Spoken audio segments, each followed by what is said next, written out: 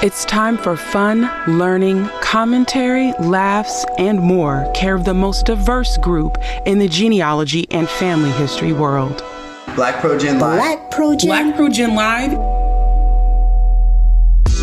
Welcome to BlackProGen Live with your hosts, Nika and True, and the baddest panel in these pedigree streets. BlackProGen. BlackProGen Live. BlackProGen Live. Alito, Chumachukma. The unapologetic Black and people of color viewpoint. Genealogy, family history research with flavor.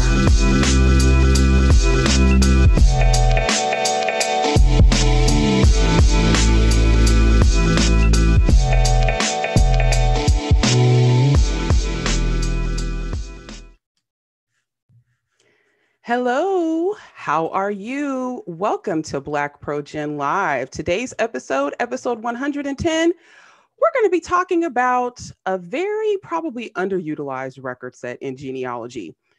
What's the difference between circuit and chancery court? Are probate and succession the same thing?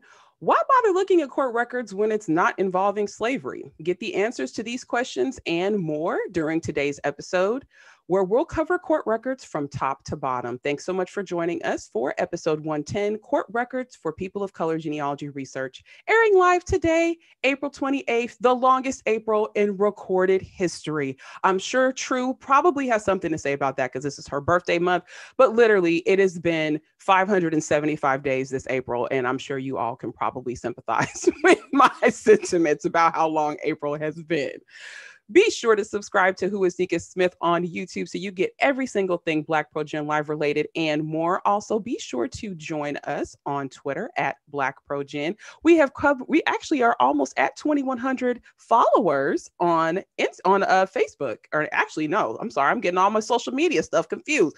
We're almost at 2,100 people on Twitter. And we just cracked 5,000 subscribers here on YouTube. That happened last week. I think it was unceremonious. I'm actually kind of sad because I almost wanted, you know how Google sends you stuff like, oh, did you know it's been 5 days since you responded to this email the last time, right? Why didn't I get that for 5,000 subscribers on YouTube? Maybe I need to write somebody. I don't know who I'm supposed to be writing. Anyway, be also sure to like us on Facebook as well at BlackProGen Live. We share a lot of different content things, news stories, all sorts of stuff. If you've been following the Roots and Chill initiative to help flatten the curve when it comes to COVID-19 and coronavirus, you have found a thread there weekly that gives you prompts and things to focus on so you stay your tail in the house and you aren't out in the streets potentially getting sick. So that is stuff that you can find on our social media channels. Also, have you missed our newest series, History Unscripted? It features your favorite panelists and a guest as we discuss pop culture and current events from a genealogy and family history perspective. We've already got 5 episodes up. Did you know that? We do. One is featuring Chef Annette King. Another is featuring youth development icon Regina Jackson. Consultant and coach Genji Heiston is on the next. And the most recent, which was filmed last week and posted last week, brings you the story of 3 people who discovered their fathers were not who they were told they were through DNA. Head to the Who is Nika Smith YouTube channel to check them all out. Remember, History Unscripted is not live like today's episode. It is pre-recorded. All right, we've got a lot of folks in the chat room who have joined us. Thank you so much, folks from Orlando, Florida. We've got people here from New Jersey. Teresa is in the chat room. She wants to know how everyone is surviving quarantine. You might want to check in and ask about that. Dr. Shelly Murphy's in the chat room. Hello, panelists, and one of the aunties here on BlackProGen Live, along with Angela Walton Raji, Trisha Blount, Down to Earth. Hello, how are you? Mariel Roberts is joining us from Jersey City, New Jersey. And Dante Eubanks is here. Cecilia Matoya Charles. Thank you guys so much for joining us this afternoon. All right. How is the panel? We've got 4 beautiful, beautiful women here wearing glasses. Let me put mine on so I don't feel deficient. That way I'm matching everyone. How are all of you? Doing fine. Yeah. Doing good. In spite of, can't Girl, go anywhere, can't do anything. Girl, I know. That's right. Staying healthy, staying safe. Yes. Washing hands. Yes. Or as the old folks say, wash. You wash your hands. Wearing my mask. Okay, look, I'm telling you, what's going on? What's going on in Fort Knox, Chew-Ann? We doing good. Mr. washed his mask and it's out on the table drying, and it did so well on the delicate cycle. So I did want to tell you that he finally, did his little thing. But we're doing good, hanging out, just snacking. He actually grilled this afternoon for lunch, so we'll be good till tomorrow and just hanging out. Yes. Ellen, what's going on? Have we added 25 more books to the bookshelf behind you? No, it seems like I get like more PDF books now than actually hardcover books. So I can't see what's exploding lately. Yes. Same here. My bookshelf is kind of, I've inherited books. For some reason, I keep getting like 600-page books right now. I don't know why I keep getting gigantic books. And I'm like, ooh, this bookshelf, I'm already out of it. I need another one. So I feel you guys. Thanks so much for joining us. Of course, as we get started with the episode, we've got to remind you about previous episodes that feed into this one. We want to call attention to episode 51, Finding and Tracing Enslaved Ancestors. Of course, that is related because we're talking about court records. In particular, you're looking at probates or successions in our Napoleonic terms in New Orleans to sort of steal or hijack the term Bernice just used, but that is true. We say succession, we don't say probate. And we say parish, we don't say county. That's just how we do things. Right. So that episode definitely feeds into this one, talking about court records as well. Episode 75, getting the most from your research trip. Now you're probably thinking, we can't go anywhere, so why in the world would I plan for a research trip? Well, actually, this is the best time to plan for a research trip because you're not rushed. You don't have this date looming over your head like, I got to get on the plane in 2 weeks and I haven't done anything. We'll actually plan for when you can get on the plane. This is a perfect time to do that. So check out episode 75, getting the most from your research trip. Also, episode 69, Biology of a Document from Analysis to Plan. That is our long title for Shelley's So What sort of thing that she does, being able to analyze documents, right? That's going to come into play with a lot of what we talk about during this episode with regard to court records. And then we also have a state-specific playlist that is all the shows we've done that are on particular states. Typically, we batch them, so we'll do North and South Carolina, Louisiana, and Mississippi. We also have some shows that we've done where, it's one state because we forgot like Tennessee, even though I live here. That actually happened. Where it's a one-off sort of, but most of the times they're batched because the history a lot of times is very similar or it runs sort of together. It's juntos. That's the word that's coming to my mind, is very juntos history. So let's get started with the content. First question I have for the panel is, what are court records? Because I think people automatically think court and they think only probate, right? Like people get very, they automatically think court probate, that's for white slaveholders, nobody else. Let's talk about what exactly counts as a court record. Adoption, lawsuits, divorces, right? Name changes, guardianship, contract disputes, land transactions. I agree. And that it's interesting. I kind of have to give this shout out in the chat room because we got to celebrate for a second. One of our viewers found their third, second great grandmother and second great grandfather in the Freedmen's Bureau. And I would like to believe that it was because we led them there.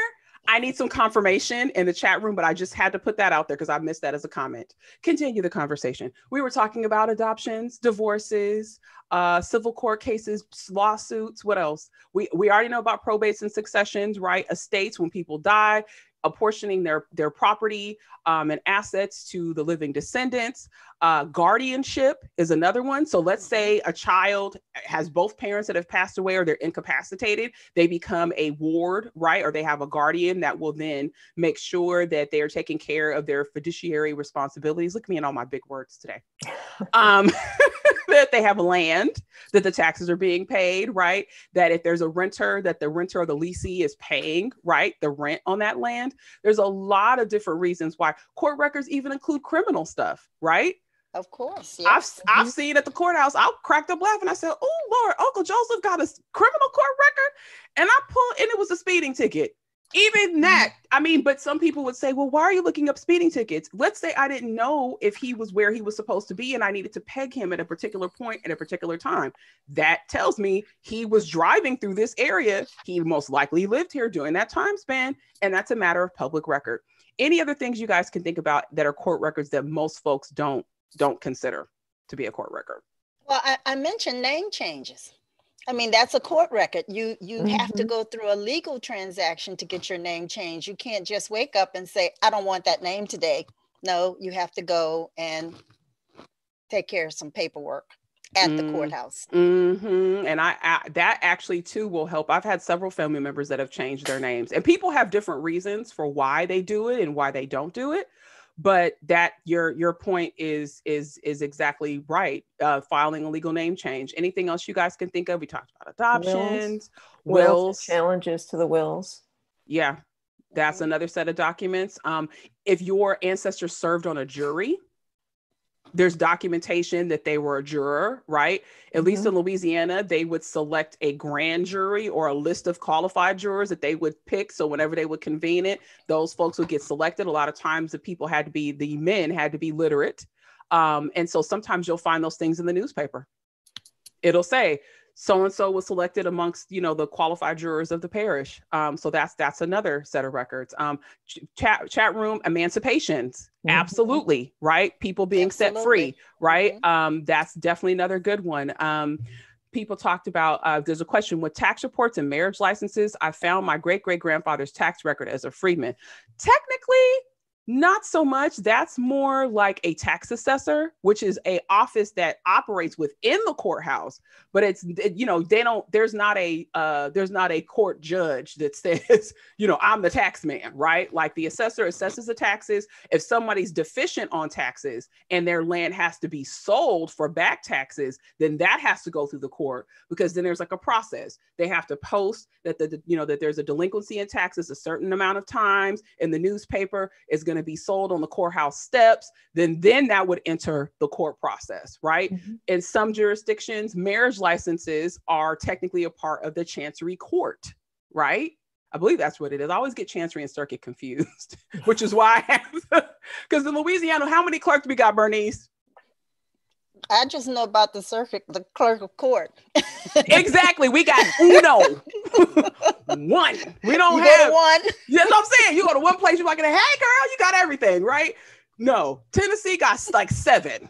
I don't appreciate it. Okay. Especially research wise, because no lie, you guys, I did some on-site research for a client and they were trying to find out who owned this one piece of land that had a cemetery on it, like who was paying the taxes for it or had it been exempted. And so I'm in one office looking at deeds, and my natural Louisiana research and stuff, I'm like, okay, so let me just go across the hall, across the doorway and go look at the tax records. They're like, you got to go upstairs for that. What you mean I got to go upstairs? All that's supposed to be in one spot. Not in Tennessee, not in a lot of other states. So, so chat room. Some Renata chimed in bastardy bonds in addition to the stuff she mentioned above. Legal name change, criminal court case records, apprenticeships, guardianships. I would even say labor contracts, because it's a contract, right? Also, something we're not thinking about is articles of incorporation for a business or an entity, right? So that could be a church, that could be a business enterprise, right? So when you enter into an incorporation, there's documents, and when you dissolve it, there are documents that are associated with that. Same thing with a church, right? Or maybe someone gave land to a church, or maybe someone sued the church, because I've seen that. Seen that a lot now. Yeah, that happened on a Paul Not Paul situation, where the pastor wanted to change the direction of the church and the trustees didn't. So the pastor he sued all the trustees and the associated people. I was like, yikes. But that was a court record. Just gonna scroll back through. I think we pretty much covered everything. That's the thing. It depends on the office for which the records are held, right? Because some of the folks are talking about, or things that people are talking about, are like indentures, right? Yes, that is held in the clerk of court's office, but the actual indenture or the conveyance, right, of property from one person to the next, that a judge doesn't oversee that. The clerk does, right? So depending that stuff could be inside of a court record, but by and large, for the most part, unless somebody is suing somebody else, that's just in deed books, it's in conveyance books. True, you have anything to add before I move to the next question? No? Okay. She said, I'm good. Okay. And so why should we even bother looking through things like this? Like, what's the point, right? Because I mean, we're trying to find a slave owner. I mean, why do I care about a probate from 1922? Because slavery was over. Because it has nothing to do with slavery. It has something to do with the documents that you can find on your ancestors. And it doesn't matter at what point you can find those documents. The point that you want to find is that, wait a minute, my ancestors interacted in some way with the court system. And so if it means you're going to look in slavery, during slavery time or post-slavery, you still need to think my ancestors interacted with the court system. Something happened, you want to find it. And it's not just one point in time, it's many points in time that you should be examining records and information to see where your ancestors are and who they're interacting with. Exactly. And there's a comment in the chat room or question in the chat room. Shouldn't there be court records of children taken away from their parents and made wards of the state? Absolutely. That's a set of records we didn't even talk about, was family relations court. Right? Where people get divorced. We talked about divorces, but now in the kind of social or familial construct we have right now, we have sometimes a lot of people that, choose not to get married and they have children. And so there will be custody agreements. That's right. There will be, issues of the judge may issue arrears for child support, back child support. Those are public records. Even when people lose their parental rights and their children go into the foster care system, which is really the question that they're asking. Yes, those records will be available, right? You may not see the children's names, but you'll see that an adult person or a person who could have had children lost parental rights for a child. And a lot of this depends on what state you're in and what they allow people to see and not to see. Just what time period you're talking about too. Oh no! The further back you go, there's more likelihood of informal relationships, and you can't really do that anymore. Exactly, but now because we're more litigious in how we live, for me, I mean, I'll go on record in saying this. I think I talked about this during the reverse DNA or reverse genealogy and finding living people. That's one of the easiest ways that I find living people and children for folks that I didn't know they had, is looking at public records. Was there a family law case that exists for this particular person? And I'll caution y'all, come close. Sometimes you might find some kids you ain't supposed to know about. Just put that out there. So it is public record. So you got to be careful with that. So I think Bernice brings up a very important point though. Don't put these blinders up or this wall up thinking that, oh, well, we didn't have anything, so we didn't interact with the court system at all. Like, that's being very short-sighted, right? Your family may not have owned land. They may not, you might just think they just were dropped into this little one-horse town. They were only there for a certain amount of time. We're very short-sighted when we don't think to search every place, right? And here's the thing. When you sort of discount that your family had involvement with the court, you're pretty much saying they just didn't have no sense. Like, really? Do you really think they weren't going to fight for their rights or like advocate for themselves? Like, how can we be that short-sighted, right? And if you search and you didn't find anything, then maybe they didn't have anything they had to deal with. But just to completely put a wall up, like before you even start, is kind of problematic, in my opinion. So I just want to cover just briefly before we go into how to access records, and also give you all some examples of what some of this stuff looks like that's not probate or successions from a slave owner. Because I think even us on this show, we focused a lot on probates and succession for slave owners, but it was really because we want you to find your enslaved ancestors. But now we're telling you that's not the only probates and successions you might find. Right. So systems and organization in terms of all of this stuff varies by state, right? So you've got to know how the state you're researching is separated. I highly suggest that you do stuff like look for the judiciary website for your particular state. True can put the link in the chat room for an example from Mississippi that breaks down which court has, and which clerk has which set of documents.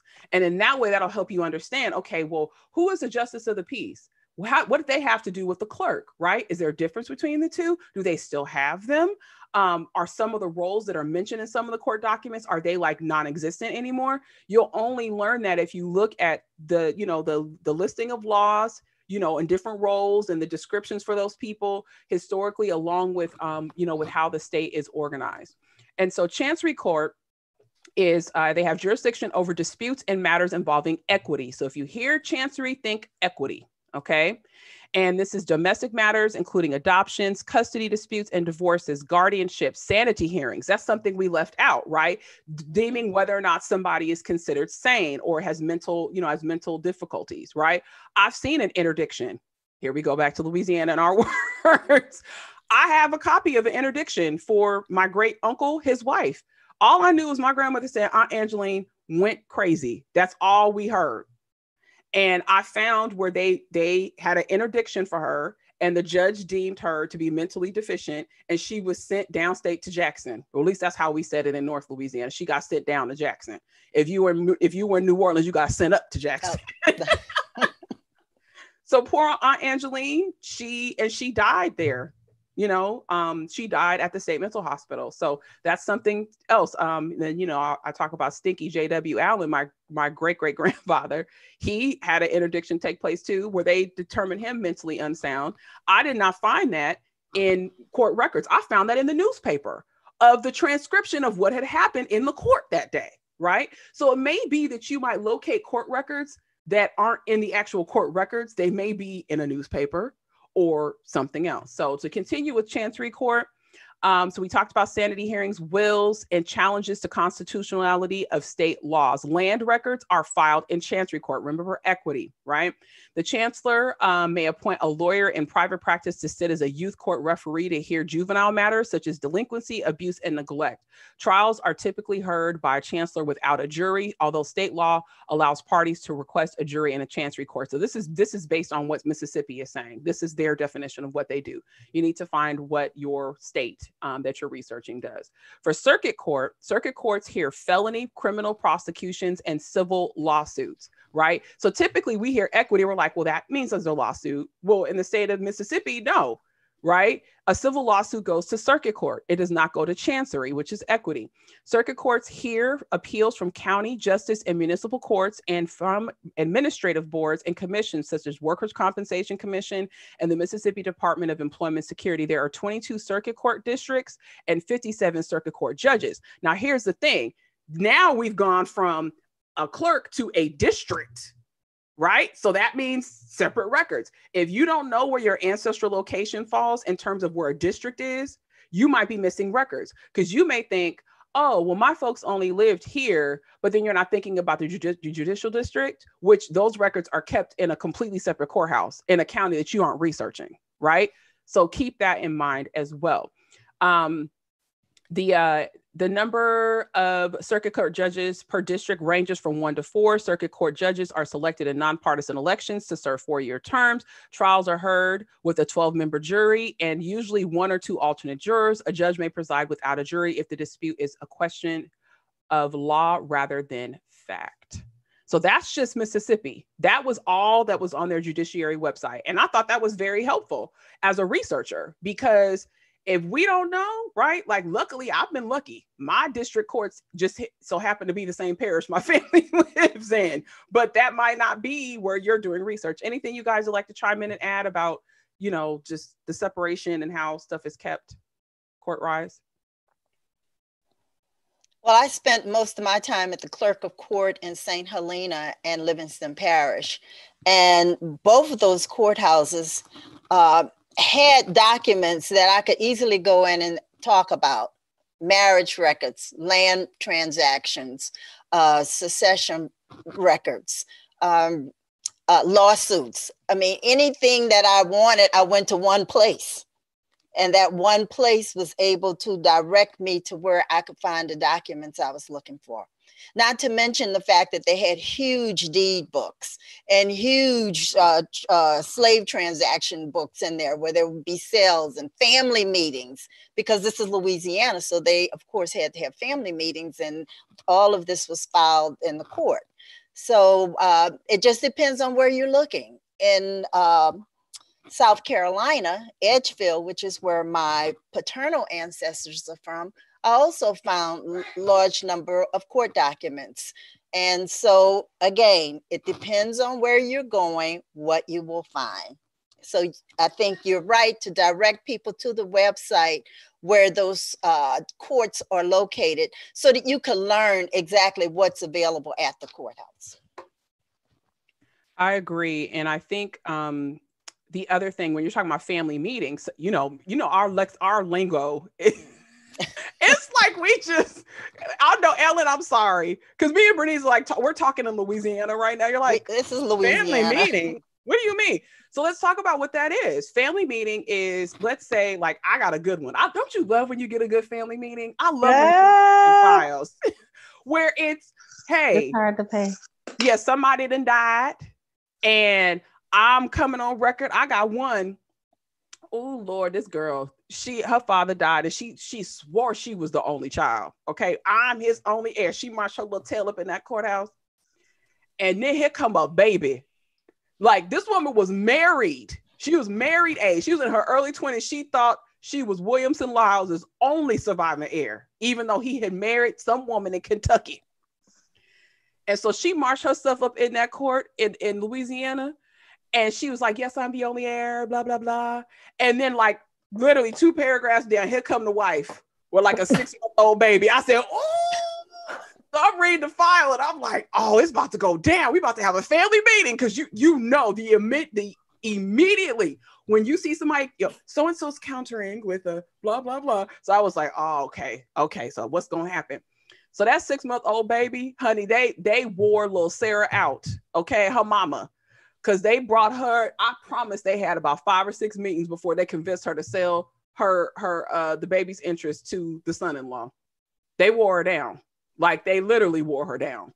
And you can see it because it says a family meeting was convened on blah, blah, blah. And there might be no conclusion, but they'll just tell you that a family meeting was had. And so typically you'll see that in disputes, unless, you might have that smart person who put in the will. If you contend this, you get nothing. I've seen that too. Well, I've also seen several different people showing up, and the court deeming that all of the people were legitimate heirs, and they had to then put a mediator in the middle of it, so that they could at least facilitate this conversation with all of these people. Just as you mentioned, they wore her down. Well, you see that happening in the records. What happened? Because they're writing everything that you're saying. Mm-hmm. Everything, and everybody has to sign off on a piece of paper. So it gives you a really good paper trail of what happened, why it happened, and what they agreed to. Ellen, what were you going to add in?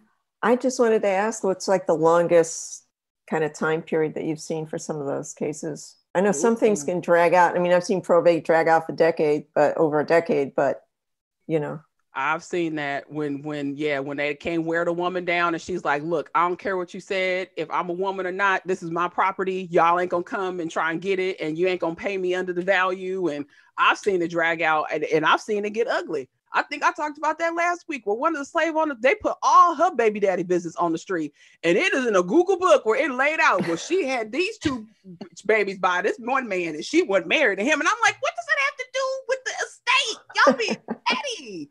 But I was living for all of it because they were slave owners. I know I'm just that petty, but still. Well, Ellen, I want to just mention to you that one of my ancestors passed away in 1909. Mm-hmm. Guess when everything was settled? In 1965. No. Okay. Yeah. And I had to track all of this to 1965 and found that the heirs were sued in 1965. Wow. That's a lot of paper. Me. Yeah. Yeah. Well, What were you going to add, True? I was just going to say with Alabama, it was a lot of trial and error for me getting my court documents. One of them was a 1881 divorce decree, but it was in Chancery Court, and I can't remember the names by heart. But if you look at Family Search Wiki or go to the ACIS, which is another website that Alabama uses for their court system, it'll tell you the years that it goes to Chancery, and then it'll start working its way itself into the probate in the county courthouse, because you have to utilize that. And then the other court case I had was an appeal to the Supreme Court of Alabama when my uncles, remember, he was one of the 3 Negroes that got electrocuted in the state of Alabama. And what had happened was I had saw the box file inside the local Union Springs courthouse where all this happened, but then it had went to the Supreme Court because he had left the state. He had to get extradited back. And this was all in 1929, 1930. Mm-hmm.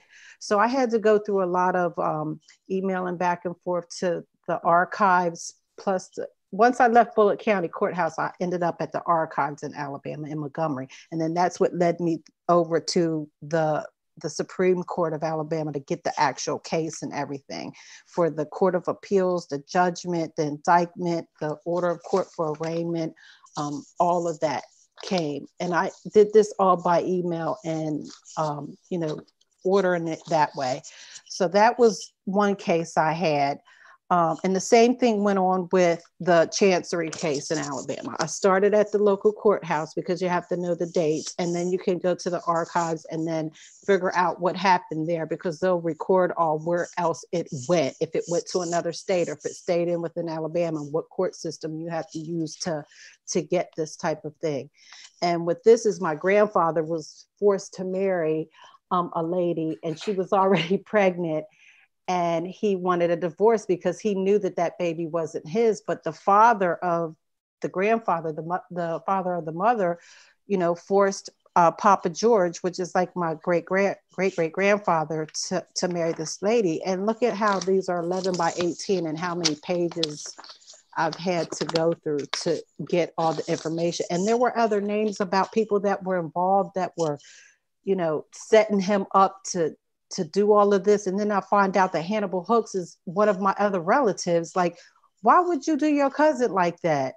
Mm-hmm. And then it just led to a whole bunch of other mess, but it taught me how to use the system in Alabama, which wasn't really hard, but I had to dive into it and just to learn and to get into that groove of how do I do these court records. And it's the same thing when we did with Hathi Trust with our family members, yours and mine, when they were, snuck into the middle of the night in Montgomery to testify. And George Wallace wasn't even the governor then. And all the things I had to go through at Bullitt County, which still led me back to ADA, which is the Alabama's Department of Archives. And then they would show you where else you need to go in these different counties, or if it went to the Supreme Court in Alabama and whatnot. So yeah, I think you raise an important point, though, that is also couched into this conversation. So don't assume that your ancestors were not involved with the court, but also you need to check multiple jurisdictions, right, especially if and this is especially true for the slavery era stuff,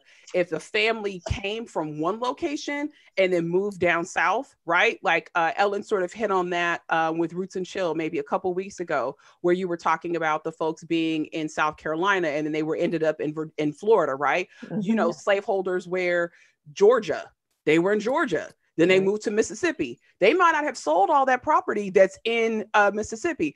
I've researched slaveholders where they have plantations in multiple locations, and each location has a different probate.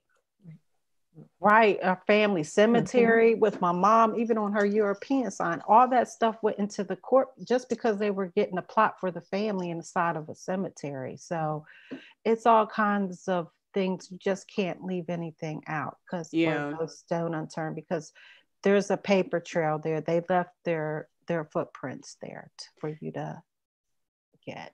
Yeah, I would say seriously, if you have a pretty expansive person who owns land in multiple locations, you need to check that courthouse, and not just the property deed records. You need to check the court records there, because I've seen, like I said, every county has a different probate case, and I've seen situations where I pulled the original inventory for the property in Mississippi.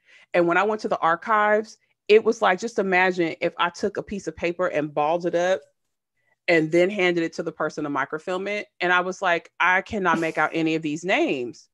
But luckily, the folks in one of the other counties copied down all the other enslaved people and the other inventories at their courthouse. So it was almost like, hey, here's where the main stuff is, but we're gonna have our own copy. And the copy was pristine. The handwriting was great. So don't assume, right, that it might just be the property that was in that one county. Sometimes people would recopy documents. So if they had, the clerks would recopy documents, so they had a copy of it too. So I would also put that, I will put that out there.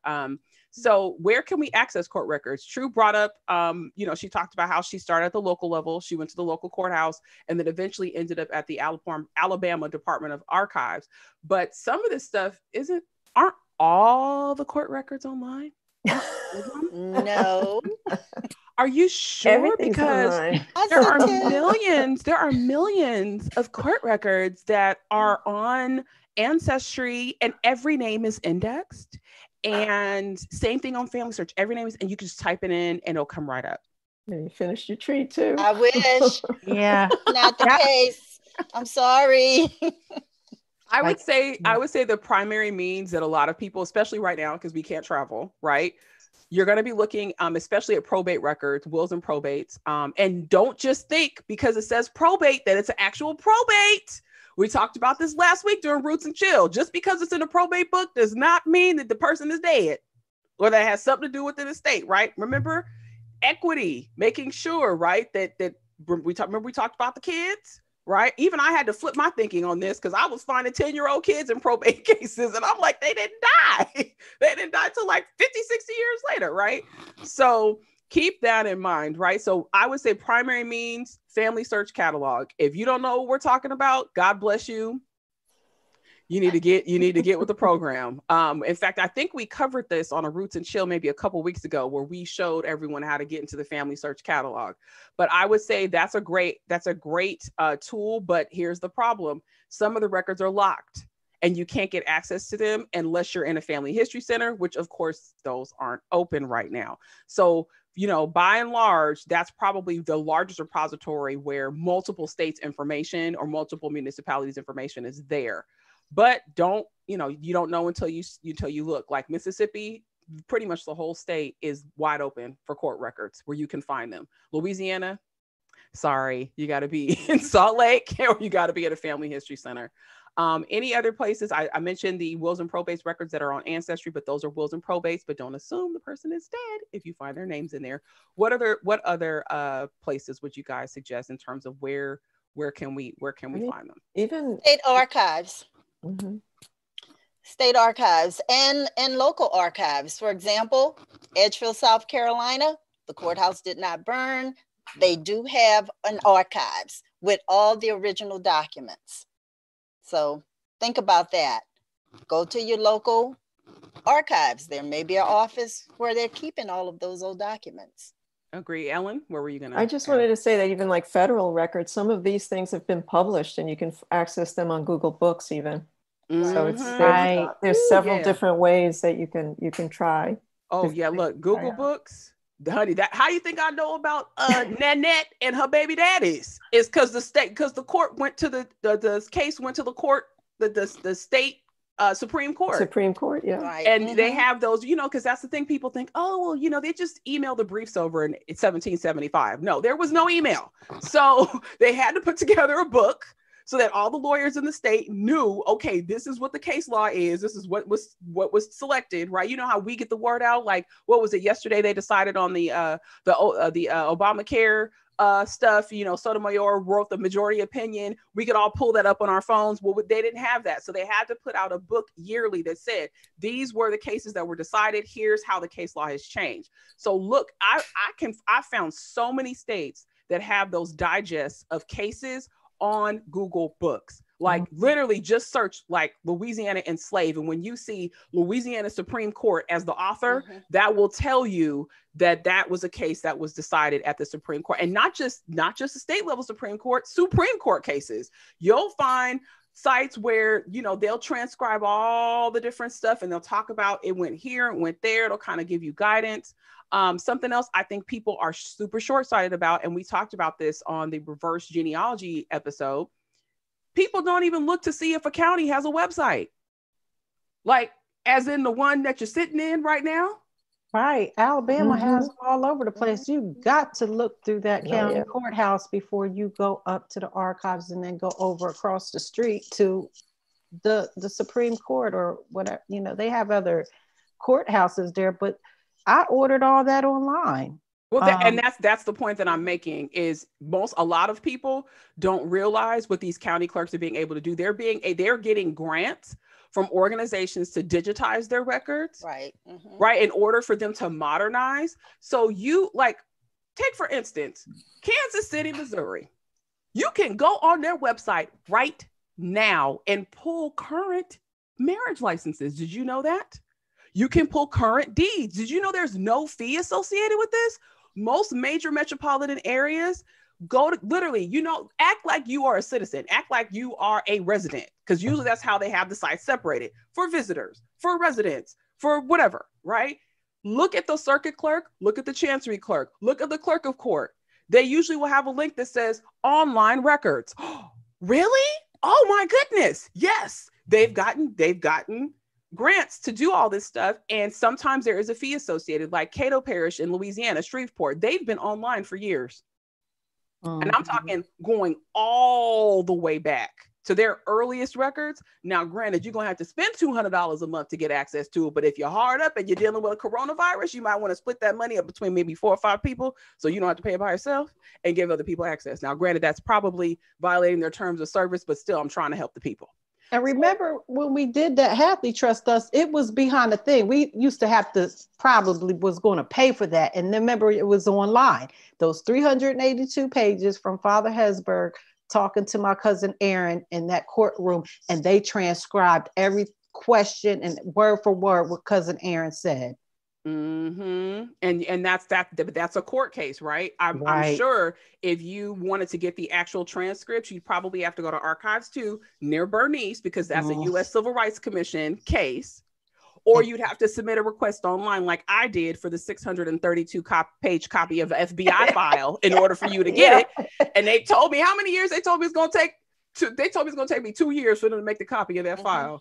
And we was adding up all that money, and here it was laid in our lap. Yeah, I mean, but that's the thing. Court cases are also, like, those digests are on Hathaway Trust. They're also on there as well, along with Google Books. But check the county website. Like, literally, just go to the county website. Don't assume that they ain't got no sense to be online. You might not have no sense to look to see that they already have been there and you just late. That I'm telling you, matter of fact, make sure you guys tweet us a comment when you find out that the county is online and you didn't know they were. But like I said, I'm going to warn you, a lot of the major counties, because they have so many people coming in there, land speculators, people who are using this so they don't have to send a staff member out to go and do the field research online. That's really what it's for. But you're a researcher. You may not be doing airship searches. You may not be doing stuff for oil and land leases, but you are a researcher and this is public information. So you have access to this stuff. So we talked about, and then state archives websites. Library of Virginia, I'm constantly shouting that out because those Chancery Court records are amazing and they index the name of enslaved people. Don't come for me about Louisiana. Please don't, because I cannot help them. And I wish, Bernice, we got death indexes and marriage indexes online. We ain't got no court cases. Mississippi, no. No. That's where the research trip came in handy for me, because it wasn't online and I had to go down there and look and pull them big gray metal boxes out and go through all of that when a person was invalid and they couldn't pay for their health back then, or like how I found my grandmother in the insane registry. And then that led me to, okay, she was in Mobile for those 7 years. And when was Daddy going to tell me about that? Because I thought she was there for some other reason. Finally, he fessed up and I ended up ordering a death certificate, and it just led to more and more records. But a lot of it for me in Alabama was being being there, but it's so much more online now. And once I did that field work, then it was easier for me to go ahead and take a chance and just go ahead and navigate on the online of it. And that's what led me to these three major cases that I've been talking about all the time: my Hathaway Trust, my Court of Appeals at the Supreme Court of Alabama, and the indictment from Illinois, and then my chancery record. So those are the three most important cases to me as I've been researching. And they were very intimidating, but you can get in there and get a lot of information. And it'll lead you, like Shelley says, one document is going to take you to another document, and that document is going to take you to another one. And Nika, I just want to say one thing about Louisiana. Check with all of the clerk of courts, because Livingston Parish, there's a subscription service. And if you pay the money, then you can have access to some of the records.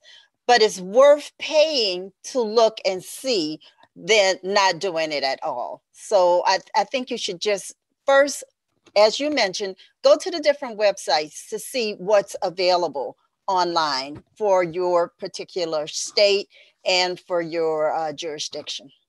Yeah, and there's a chatter in the chat room. She said, and she mentioned that Louisiana has many newspapers that will get you started. Absolutely, they do. And in some ways, that may be a lead for you on your court research, is because you'll find the publishing of a notice about a court case, right? That may be your lead, but you still need to go locally to get the actual case information, because that little snippet in the newspaper, that legal notice, is only going to tell you so much. It's not going to give you the full picture. And I could just imagine, I think a good tangible example of this would be if True just saw one of those cases mentioned in the local paper, but she didn't pursue going and getting the original case, the court case documents. And so, yeah, so she, Fatima, I think her name is Fatima. It's no surprise, Fatima, I named the Tooth Fairy after you 2 weeks ago. You didn't know that. She mentions also, she talks about also not online, but in conveyance office or property sales, which include people. Exactly. But here's the thing. Some of these things are available. Some of these conveyances going up to usually the early teens and 20s in a lot of the parishes in Louisiana are available on Family Search for free, but you can't view them at home. You have to be in a Family Search library to view them unless you're able to go on site, which of course we can't do that because these offices and things are closed, or you're trying to protect your immune system. So we just want to put that out there. So we're going to show you a couple of examples of some court cases that we've come across that are not what you would consider typical, right? Because we've got to sort of switch our frame of thinking. Stop thinking that probates and court records are just for, I'll say it, just for white people. Let's just call a spade, right? We're going to call a spade. Stop thinking the court records aren't for us. Because they are. And we'll have a little bit of a discussion about that after we get through these documents. So Bernice, I'm going to go ahead and share. This is the bottom of the document that you sent me. You want to talk a little bit more about that? Okay, so let me give you all some background. My third great-grandfather's name is Thomas Youngblood. In 1870, Thomas Youngblood was listed in the census as a farmer. In 1880, I found that he did own land. He was in the agriculture census, but he passed away. And there was a man in the parish of Livingston Parish, Louisiana, by the name of Robert Benefield.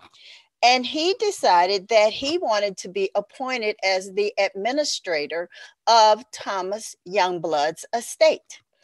And so I discovered a transaction, at least several court papers, of which Thomas Youngblood's two sons, Louis and Thomas Youngblood Jr., they hired a lawyer and they opposed the administration of Robert Benefield.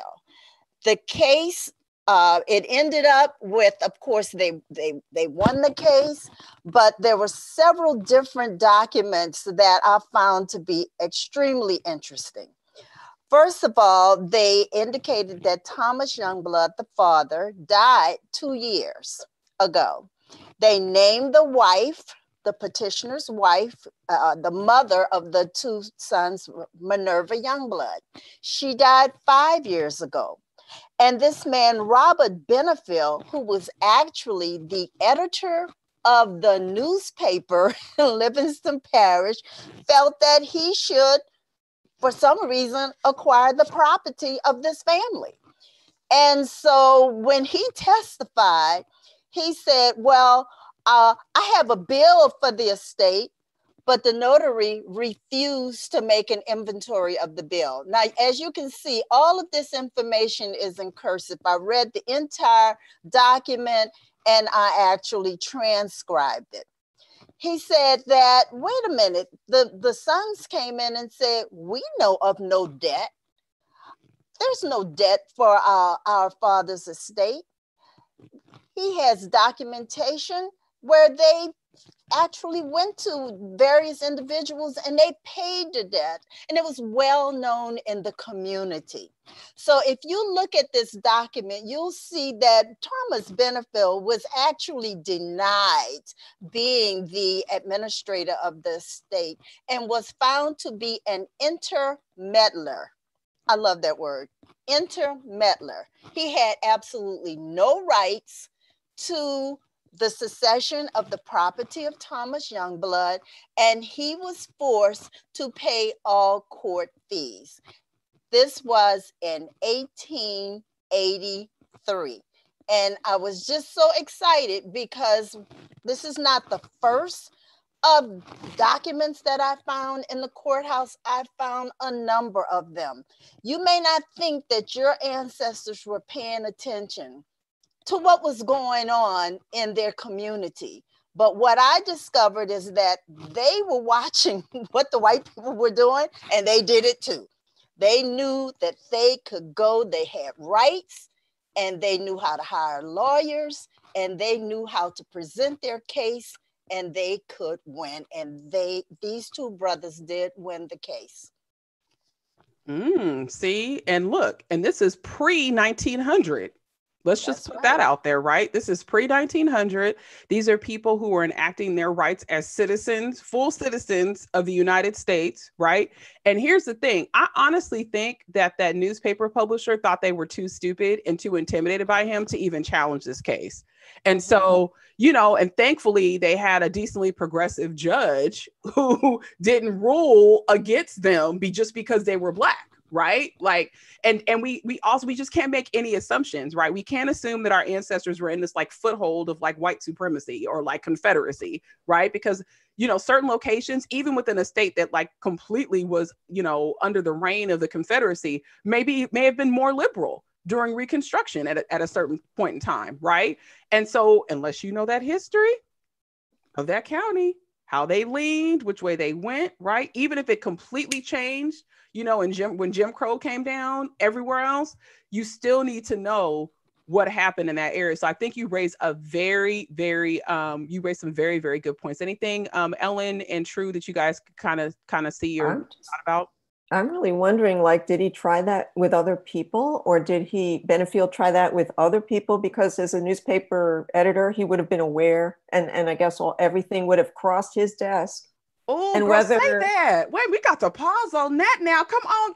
This is why you tell the people what you're doing in your research. Okay, this is why you don't sit in the silo on an island by yourself. Think about it. Legal notices, right? A county has an agreement with a certain newspaper within a certain location to publish legal notices. And because they fit certain standards, they are published a certain amount of times a month. The publisher has a certain number of circulation, right? It's all these stipulations, and that becomes the official organ. If the guy is the newspaper publisher, he's the one who is getting these notices that says lands are up for sale, or there's this chancery court case, right? Like they had to notify people, just like how we joked about them going into the church and saying 5 times on 5 different weeks that this man was going to marry this woman, right? Like that's what the old policy was. It's the same sort of practice that exists with a death or with the probate, land sold for taxes, all that. It has to be printed in the newspaper, usually 3 to 5 times. They'll tell you the weeks that it was done. So he knew that Thomas Youngblood was dead, and he didn't think them Black folks had enough sense to fight him. I bet, Bernice, you got a rabbit hole project. The dynamics are very interesting because the newspaper editor is in several of my family documents. Ooh. And so there's something going on in that relationship. I mean, other things did happen, of which I won't discuss right now. Mm-hmm. One thing, as you said, what was going on? What did that newspaper editor know? Yes, it was in the newspaper, but he knew them. Right. He knew them. Okay. Right. I mean, I know that because I'm still finding his name in other family records. Mm-hmm. I'm telling you, this is a good one. That's a rabbit hole. If you like to join the Flights of Fancy Association that me and Angela and Shelly are part of to be a fourth co-president of the organization, this is one of those flights of fancy that we would take, would be to see how many other cases around the same time that this guy filed. Right. And were they all Black people, and where you could establish a burden of proof. I saw her eyes get real big. Ooh, I'm loving this. This is This is good. So I have an example of, and I love pulling probates where the person wasn't dead. I love this because I'm telling y'all, when I found the first one, I was like, she wasn't dead. And it was because she was a minor child. And so depending on how your state is organized, right? The equity cases, or where there's land or property that belongs to somebody who's not the age of majority or not grown, so to speak, they might fall under probate. And so I have an interesting example that I'm going to show everyone. It's noted in the United States Court for the Northern District of the Indian Territory at Veneta, which these records were in Nowata County, Oklahoma, but this particular document was within the Nowata County records, even though it was in the United States Court for the Northern District of Indian Territory, right? You got to know your history. Why? Because this area was the Cherokee Nation. And it talks about the matter of guardianship between Ethel J., Roy, and Ray Rogers as minors. And it's a petition for a guardian, right? So normally you're thinking, okay, a person just comes up, they say, I want to be the guardian, that's it. But we get a lot of context on the lives of these children by just reading this petition for guardianship. It mentions that the parents of the said minors, who were Isaac and Sarah Rogers, are both dead. That the wards are citizens of the Cherokee Nation, and that petitioner Andy Fry is the maternal grandfather of the said ward. So we just got 3 people in 3 different relationships in the first 5 lines of this document. That is a guardianship document. Then it mentions how old, it mentions that the petitioner Leander Bean is an uncle. So there we got another relationship. Here's Ethel. She's 17 years old or thereabouts. Roy is 8 years old and Ray is 14. That no allotments have yet been selected for the said children. Wait a minute, allotments? Oh, but they're in the Cherokee Nation? Wait a minute, that means land. So that means that their Dawes stuff had been applied for, but they didn't get to select the land that they wanted. And it most likely didn't happen because the parents had both died. So who was going to select the land? So then it goes on and it talks about the petitioner Andy Fry now has the oldest boy in his control and is supporting him and sending him to school in the colored school in Tahlequah. Petitioner Leander Bean has the youngest boy in his control and is supporting him. That neither of the petitioners have anything in their hands for support and maintenance of said wards. That petitioner Andy Fry also has the girl Ethel in his control and is supporting her. All of this in a petition for guardianship. Crazy, right? Like almost unbelievable. But here's the thing. This was in what is labeled probate. Okay, so moving forward, here's another example of an actual probate that wasn't during slavery. This is for a Black man that died in 1922. And in this document, they're listing out his property with a legal description, where it is, right? But here's the best part about this document is it lists all the heirs and their ages and their locations. So let's say maybe you had a issue where maybe a couple of names were garbled or you weren't sure where people were, right? You can affix that these people were living in Nowata mostly or Bartlesville, Oklahoma in 1922. And then we've got this nice notation here where it says Charles W. French, son of Clara French, deceased, daughter of the above named decedent. So we get a grandchild, right? And that there's a preference that the said Rosie Rogers be appointed sole administratrix of the estate of Rab Rogers. Well, let's talk about this. You got signatures here at the bottom. The brothers ousted Rosie. They didn't think she was going to be a good administrator for the estate. So there are several papers that go behind this or in front of this where they say, no, we don't think she's the right person. Someone else should do it. Now, I can't say if patriarchy was at work, but it might have been. So yeah, go through the entire probate file. We've talked about this before. Go through the entire court case before you rule things out and assume that nothing exists. Anything else you guys like to add, maybe with regard to what you saw in the documents that we presented today? I'm amazed because this is like, you don't even have a sense. So many people hung up on the census, and then you get a document like this, and it's not 1910, it's not 1920, 1922 and 1903. And you got like about 20 people on one document, and you have, and also like a network of relationships that you really don't get a handle on until you really go through there. And you could see, and there are documents that you're not going to necessarily find that elsewhere, that network of relationships too. It was really, really valuable. Go True. I was just going to say, when I was following the chancery record after they got divorced, I wanted to know, well, what happened to her and her baby? And she was still not claiming that she was divorced. Even on her death record, she was still claiming my grandfather as her spouse. And I just couldn't even go on with the baby, but I'll probably try and look into that more. But you know, even though they're not kin to me, you know, it led to other things, like Ellen said, these names. And I wonder what their descendants are thinking, that, oh, that man was supposed to be our pop, but, you know, this is the proof of why he's not, even though she's putting him still on other documents. So this may come back to me in other ways. Yeah, and I think this is a good time for us to also talk about the intimidation factor for some of this, right? We're walking into these locations, into these courthouses, really bold and expecting to be getting these documents. And sometimes we may be a little bit, you know, dismissive or judgy about our relatives that live there locally who've never sought out to go to this location and to find this information. Let's have a conversation about that, because I feel like when you're removed from the ancestral location, like you don't have any direct connection to it, like in terms of like you were born there or you grew up there, you're a lot more bold to go and find these records. But the people who live there, they might not feel like they're allowed to even go in the courthouse and ask for some of this stuff. Let's talk about that for a little bit. Actually, when I found my record, I really don't think any of my family members knew those records existed, and it may be because they were there. But I felt perfectly fine. I would go in and look for those records. Bernice, hold on, you're a little garbled. Can you toggle your okay now? Yeah, probably unplug your headset and plug it back in, because it was a little bit garbled. Okay. But yeah, you're good. Yeah, it's better now. So yeah, what you were saying though was that your family members were intimidated and they couldn't, I mean. I don't even think they realized the records were even there. Right.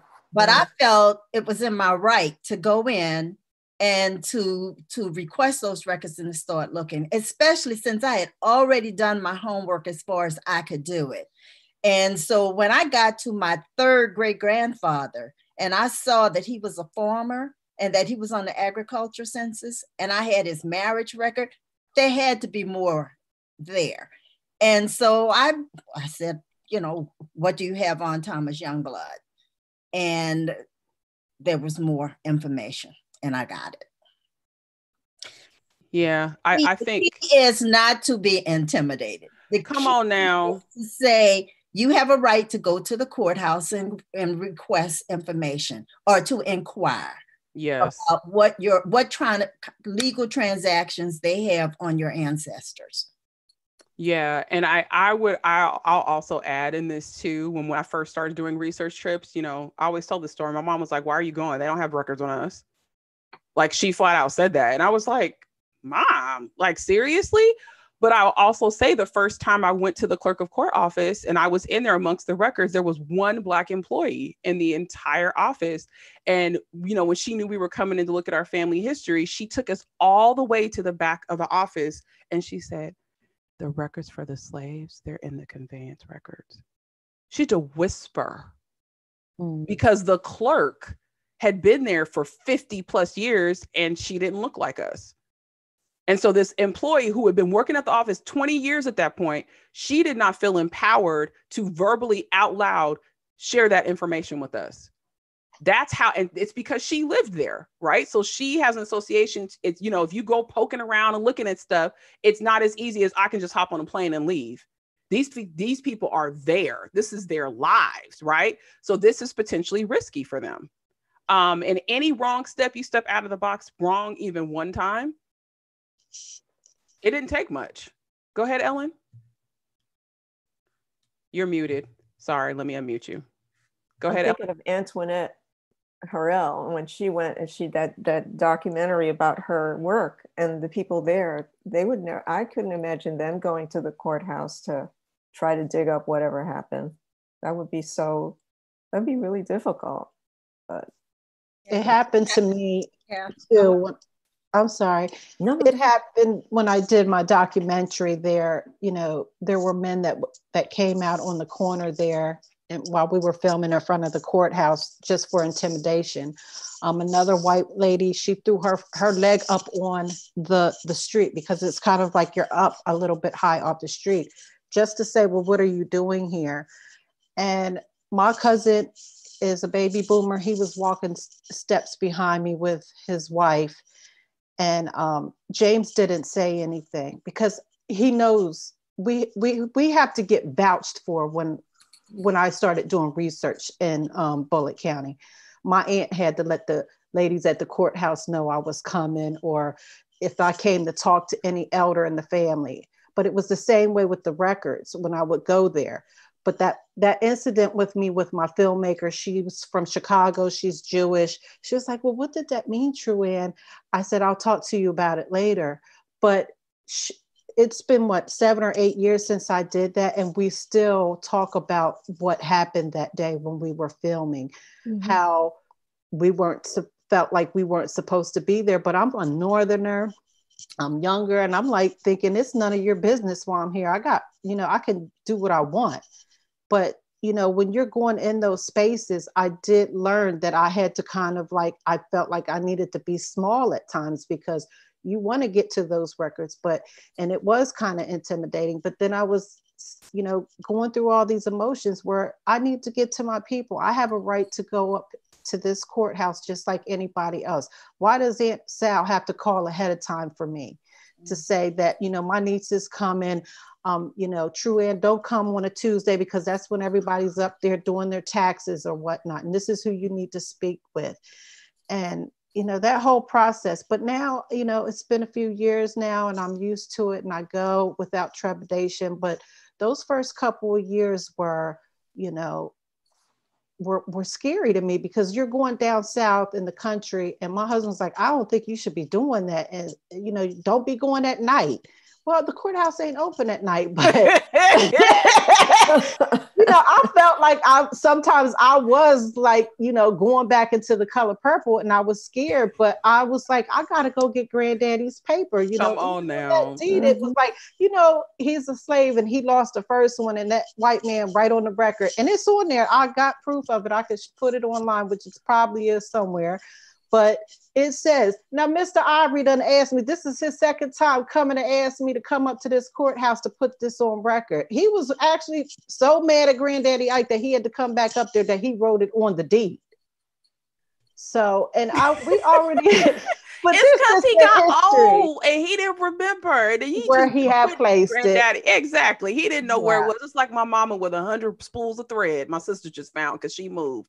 But I just say that to say, it is intimidating researching while Black. And it's like that when I go to a lot of spaces, even if I'm a member of the Daughters of the American Revolution, but I was still like, I'm maybe me and Shelley were maybe the only two Black women in there researching, and it's a lot, I don't think people realize that when we go in spaces where they think we're not supposed to be, but we are. We're U.S. citizens, and we have a right to do just like what everybody else does to get their records.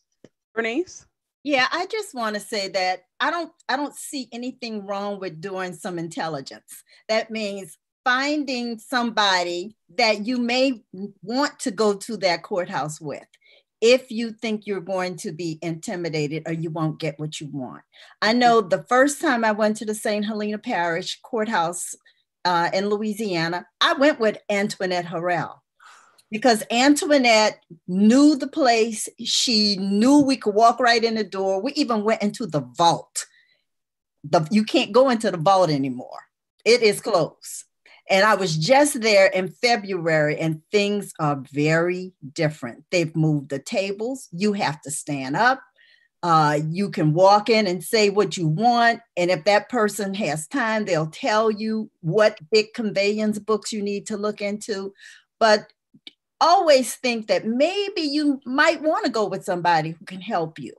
Now, when I went to Livingston Parish, it was totally different. First of all, my mother went with me.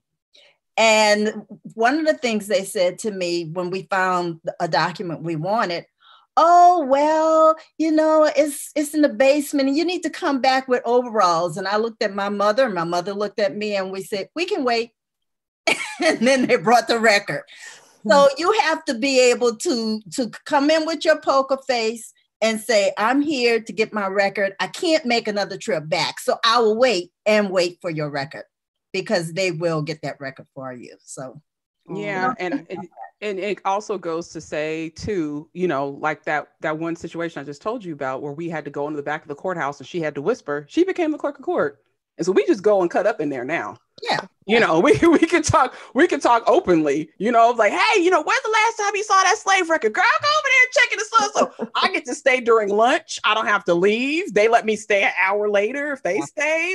But it goes to show once you forge those relationships, you might want to find that one person that you really feel is kind of latched onto you and really wants to see you find something, connect with that person, and even if the rest of the office is crazy, it's okay, right? You still have that one person. And then when you call back, or you could be like me and Miss B, when she finds something in her desk that she didn't know was there, girl, I found this big old package of cemetery burials.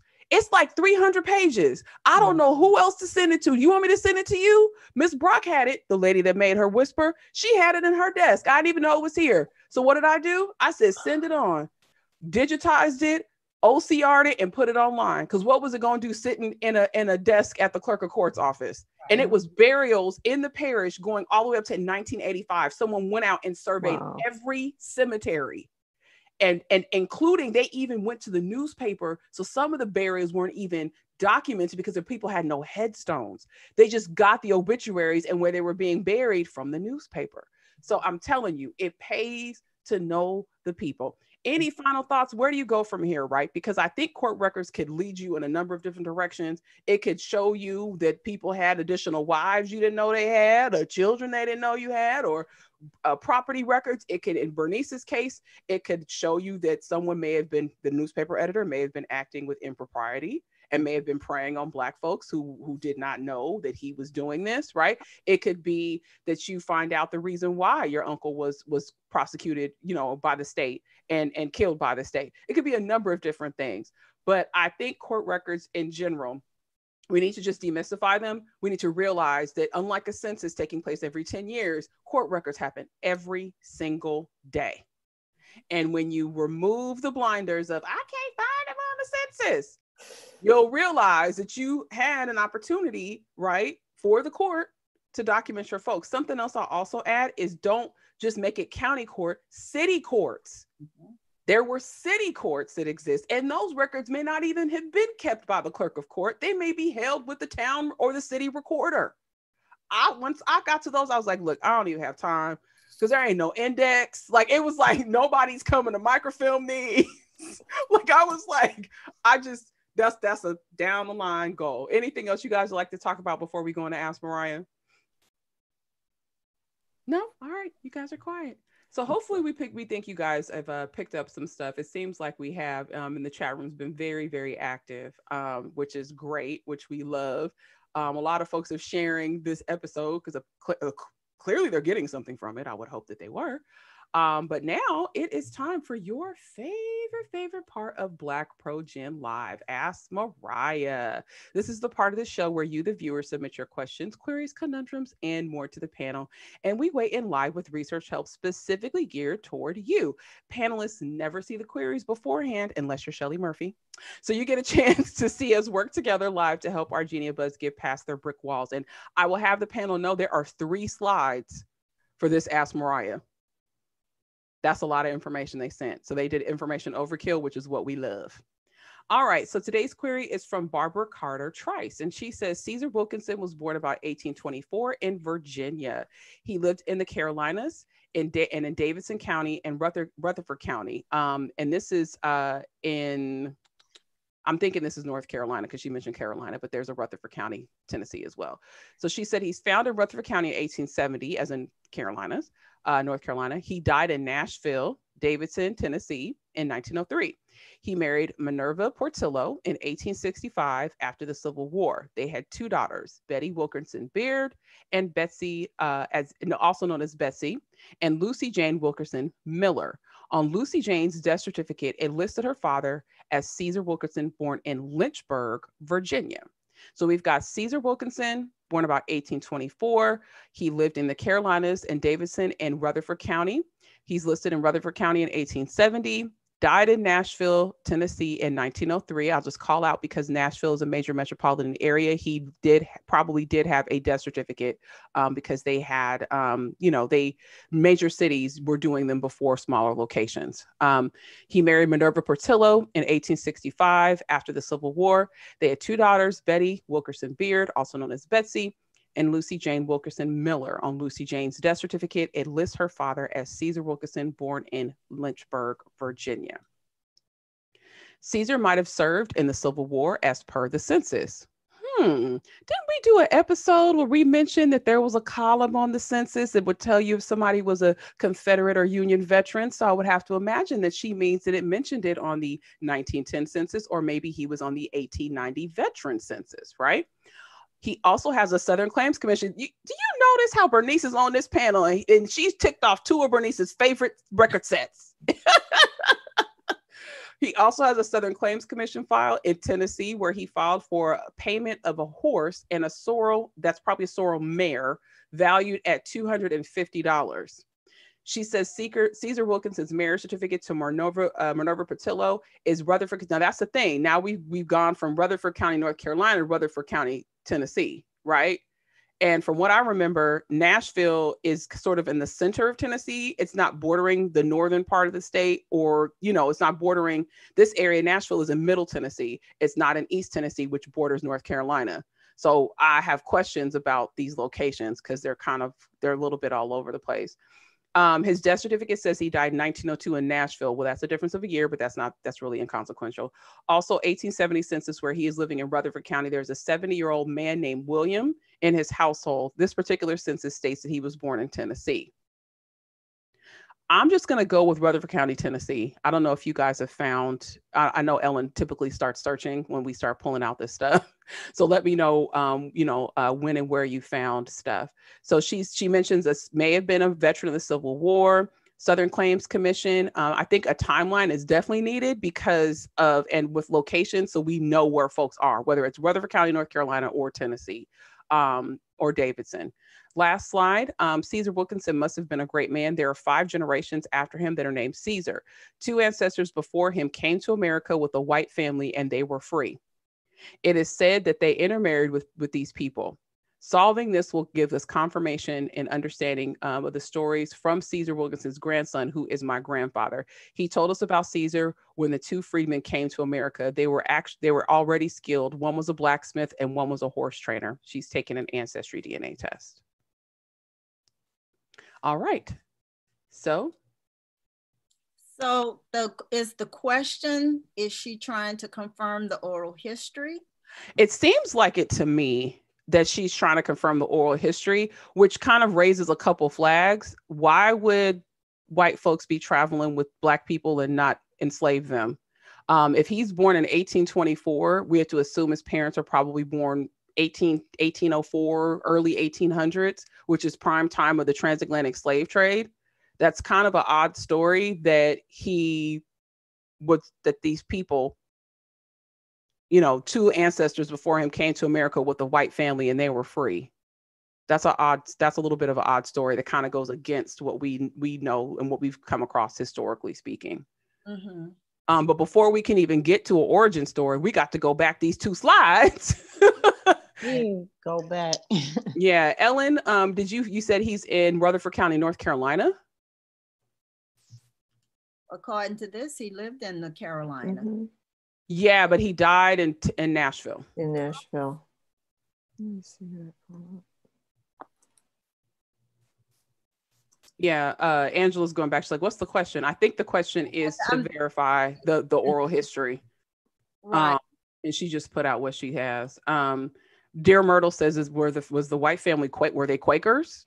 I mean, that's a possibility. But I think what I feel like is missing here is the analysis of the documents gathered, right? That will put him in the right place at the right time. Ellen, where did you said you found him in Rutherford County in 1870? No, I mean, I just wanted to be sure that Rutherford County was in North Carolina. There is a Rutherford County, but Rutherford County in Tennessee is Nashville. So that's kind of why I'm North Carolina. I think there is a Rutherford County, North Carolina. There is in North Carolina. That's what it comes up as. Yeah.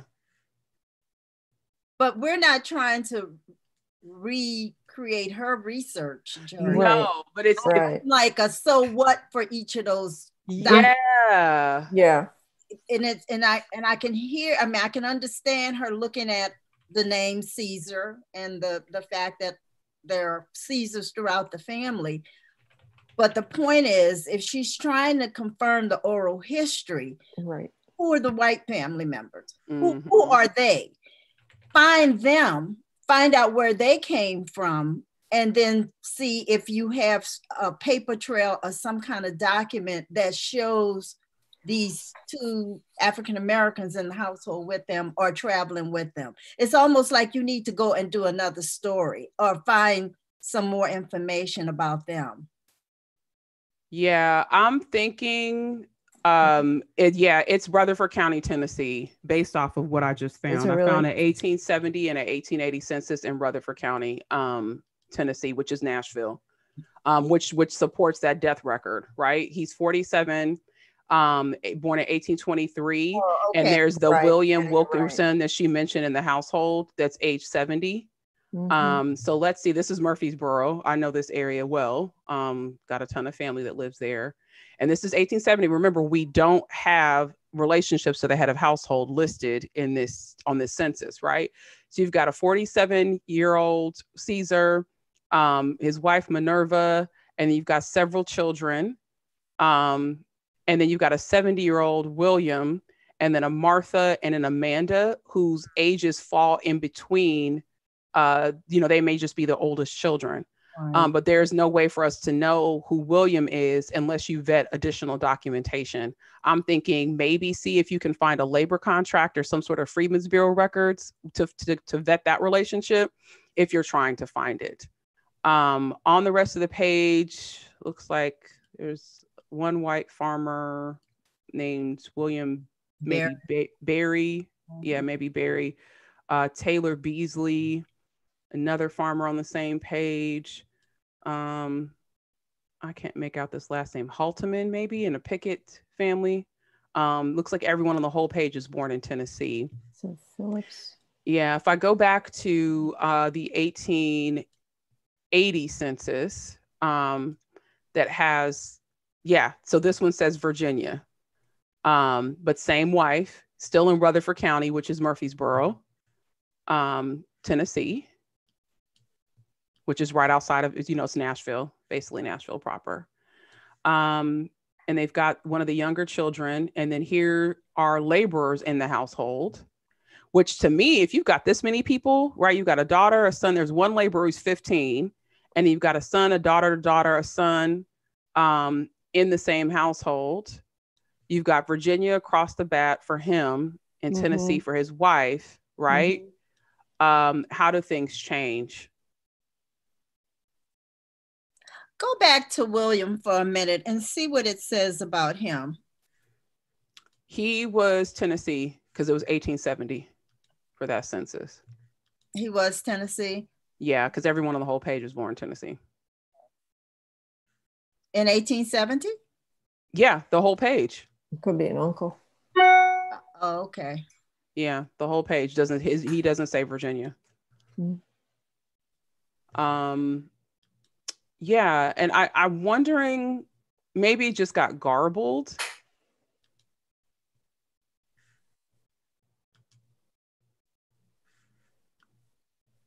Ooh, malnutrition. Yeah. Oh, that's sad. Yeah, City of Nashville, 1903. They have an exact birth date for him. He's married, so his wife hadn't died. He died from old age, basically. And last residence, 52.5 Robertson Street, Nashville, Tennessee. He'd been in Nashville for 50 years as of 1903. Wow. That's a lot of records for 50 years. What do you mean? That address. I mean, if he's at that length of residence for 50 years. That's saying, based on this math, that's saying that he's been in Nashville proper since 1853. Yeah. So I don't think it's a matter, because Angela, about the Southern Claims Commission, what did it say? She did not note what that said. On something for him to file, or he testified, or he did something with that Southern Claims. I love those Southern Claims Commission. I do too, and I'm just trying to. I think the question is, we're trying to. I don't think it's a matter of like trying to verify her documents. It's trying to kind of. I think she's trying to verify the oral history and to see if she can do that. Yeah. But you still got to reread all those documents the same way that Bernice was saying. You got to pull all that information out. Right. Something needs to trigger something in the documents. Yeah, because we've got Rutherford County, so that's correct based on when she's placed him in the census. Right. It's got a petition.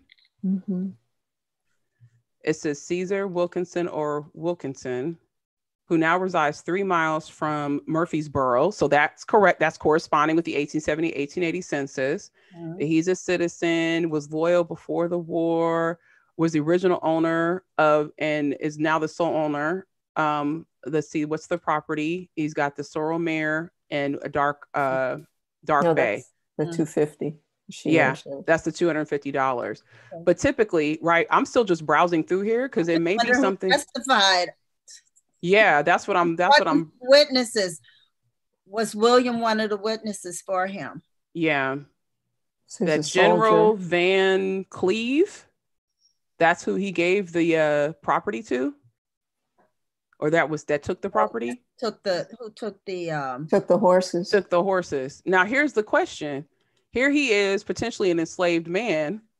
Whose horses were these? Were they his, or you know what I mean? Right. He's owning property, right? Look at his witnesses. I would check out those witnesses. I would too. I'm big on that. Go and check out who are those witnesses. And then what did they say? What did they say? So we've got witnesses relied on, looks like John Word and Simeon Halliman. Now, hold on. Did you guys remember? Yeah. Hold on. Let's go back to this 1870. There were people in this household up here with the last name Halteman. They are. Yeah. Okay. Simon. Is there a Simon? I don't see a Simon, but is Simon connected? There's no coincidence that the surname is so similar between these people, because this is 1873 and this is 1870. It's just a few years later. That's right. Right. Then we've got John Wood or Word and William Lillard. And that's it. There's nothing else on the document? Nothing. I've gone through the whole thing. It was 5 pages. Well, still go back and research who are those witnesses. I would too. And here's the thing: people are probably wondering, well, what consequence does this have to do with her question? She's trying to research this oral history, and it has everything to do with it, because how do you get back to this story of these skilled workers being brought on this boat with white folks that they intermarried with, but you can't make a connection from your ancestors during Reconstruction to slavery. We have nothing. All we have is hearsay. 1823 to 1824, maybe 1826. He's born in what, Virginia or Tennessee? We don't know, because we've got 2 documents that say Virginia and we've got one that says Tennessee. There's a lot of vetting and a lot of analysis on documents that needs to happen. This is where you separate yourself from people who just collect names and collect information, is when you do the synthesis and when you do the analysis of the documents. Okay, yes, it says that, but how, you can't make a jump like that. That's like saying, oh yeah, well, my DNA says it goes back to Benin, so I'm from Benin. Well, who was the person in Benin? Who was it? Some people might be fine with just Benin, but I want to know who the person is. So I'm going to do my due diligence to try to figure out who it is. But when you just rely on just what it says versus really vetting the information, I scrolled down on that death certificate because I wanted to know who's the informant. Who said he was born in Virginia on this particular date? They said he was living in Nashville for 50 years. Well, that's not possible, because we just found him in 1870 and 1880 living in Murfreesboro, which is technically not Nashville. So, yeah. And Shelly's in the chat room saying, so what? That's Shelly in the chat. We just need a slide just for that. We really do. I think in this scenario, I think we have to give her credit, because she has done the work that she needs to do. But the other thing I think I will check before we hop off is the Civil War pension cards, to see, because here's the thing: if he lived until 1903, if he knew a Southern Claims Commission existed, if he was in the Civil War, he probably applied for a pension, right? Not saying that he did, but how do we know that the Caesar Wilkerson that you found with pension records is your Caesar Wilkerson? How do we know that? Have you looked into the regiment that is listed on the pension card or associated with him to see where it was organized, where they mustered out, if they were near Murfreesboro or Rutherford County or Nashville, right? Then that would make sense. But how you really don't know if it's him until you order the file. And then let's say there's a widow's pension. Exactly. What was the wife still alive? Her name was unusual too. Yeah. So did she apply for a widow's pension upon his death? And then she had to then go and get witnesses to say, yes, she was married to him, how long, and everything that you need to know about proof. What documentation did she provide to prove that she was the wife of Caesar Wilkerson, the man who was in the military? Yeah. And I'm just browsing just to see if I can find anyone with his name with a pension card, and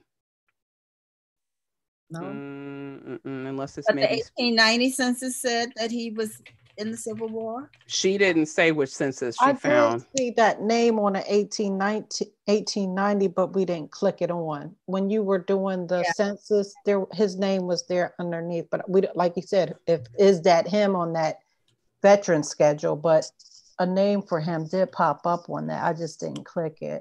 Now, and here's the issue with this. This Caesar Wilkerson that's on this veteran census is in Memphis. That's 2 hours away. Now, that's not saying that it couldn't be him, but we've already had him in 1870 documented in Murfreesboro, 1880 documented in Murfreesboro, 1873 Southern Claims Commission documented in Murfreesboro. So are you telling me without cars that he went from Middle Tennessee to West Tennessee 2+ hours away? Right. And U.S. colored, they don't even, maybe it's USCT 59th Regiment. Where was that organized? And based on his death certificate, he was supposed to be in Nashville at this point. So what would he be doing in Memphis? Enumerated on the 1890 veteran schedule.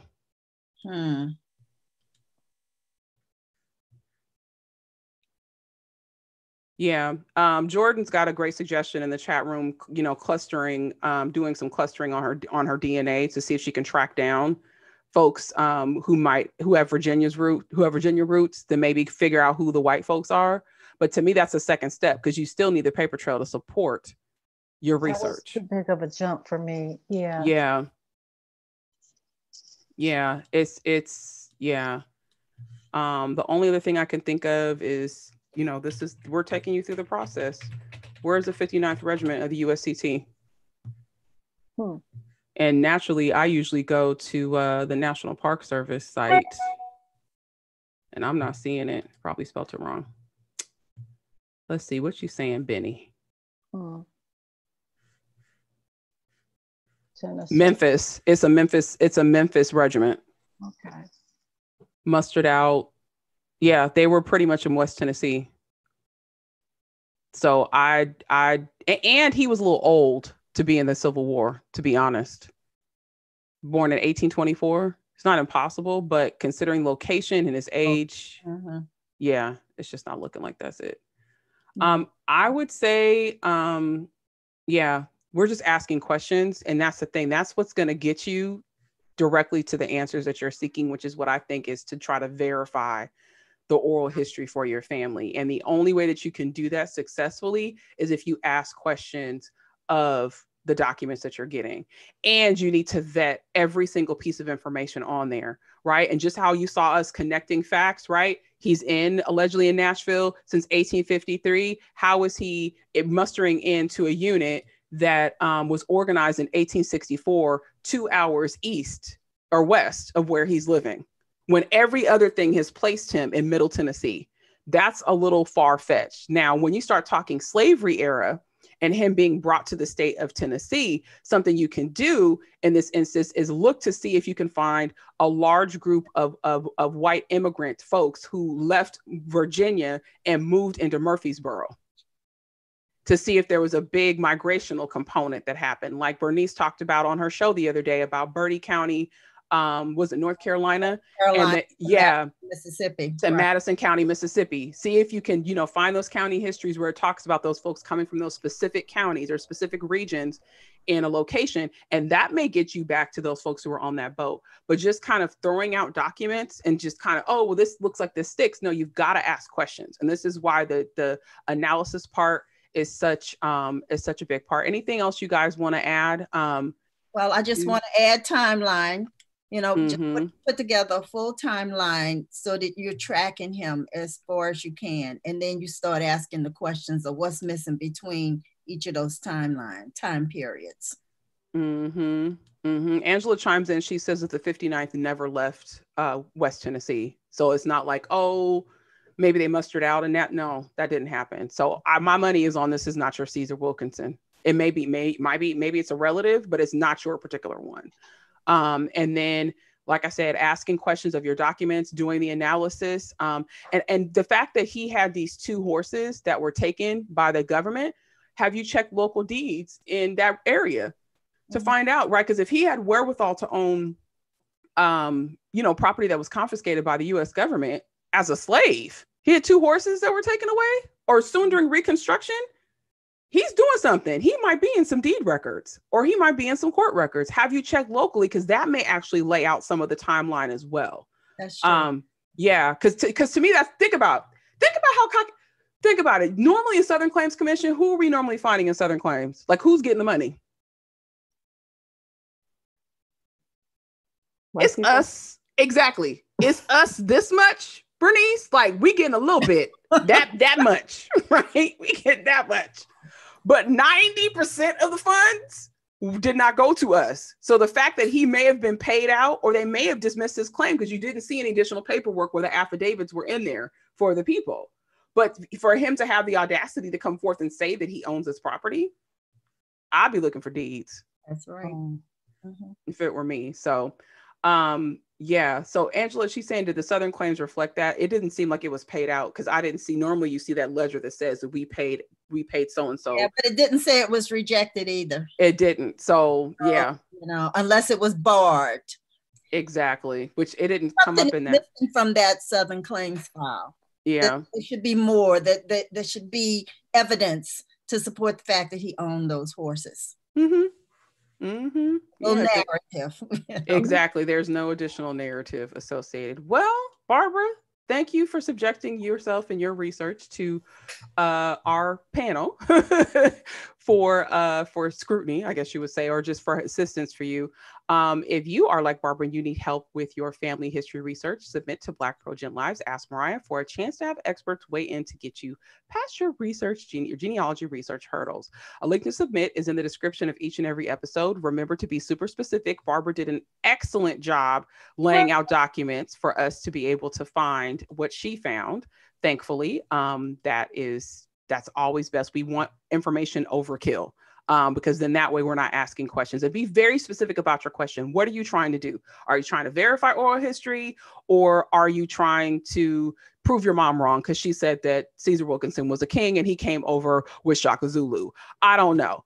Whatever you're trying to verify, be clear, right? Let us know if you've DNA tested the oral history you have. The more you tell us, the better. You just may be selected for one of our future upcoming episodes. Want to remind you about our Friday check-ins called Roots and Chill. This is our way to keep you off the streets and potentially getting affected with coronavirus. Hopefully you have joined us. We are on week 7. We are focusing on the Civil War and Freedom era. No coincidence that was what we just spent a lot of time talking about just now with Ask Mariah. We've got a thread that's on Twitter, as well as a pinned post on Facebook that kind of guides you into certain records that you can look into, gives you, different tips and tricks and things to consider in your research that are based on the theme that we have selected. We've got one more week of Roots and Chill left, so you may want to get in where you fit in before time runs out.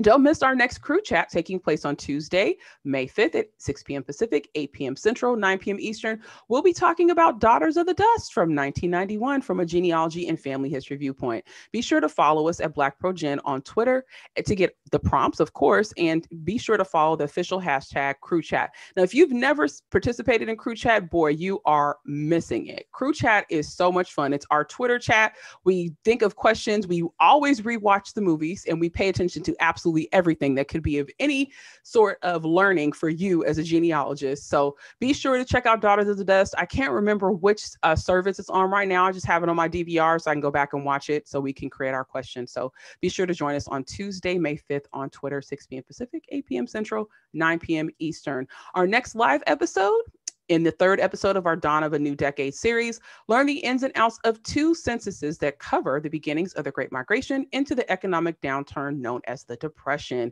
Be sure to subscribe and set your reminders for The Count, behind the 1920 and 1930 U.S. Census, airing live Tuesday, May 12th, 6 p.m. Pacific, 8 p.m. Central, 9 p.m. Eastern. Want to go ahead and just say thank you to our illustrious panelists who came out, all the glasses lady wearing in the house.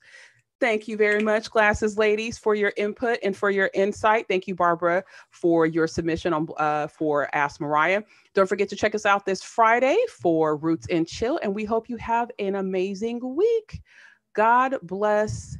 Thank God we're here. We're still alive, and you're still getting genealogy content. We love you. Have a great day. BlackProGen Live. BlackProGen Live. BlackProGen.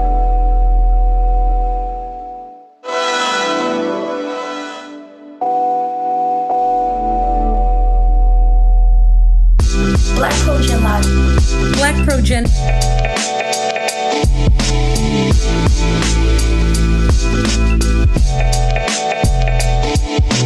The place where evidence tells the stories.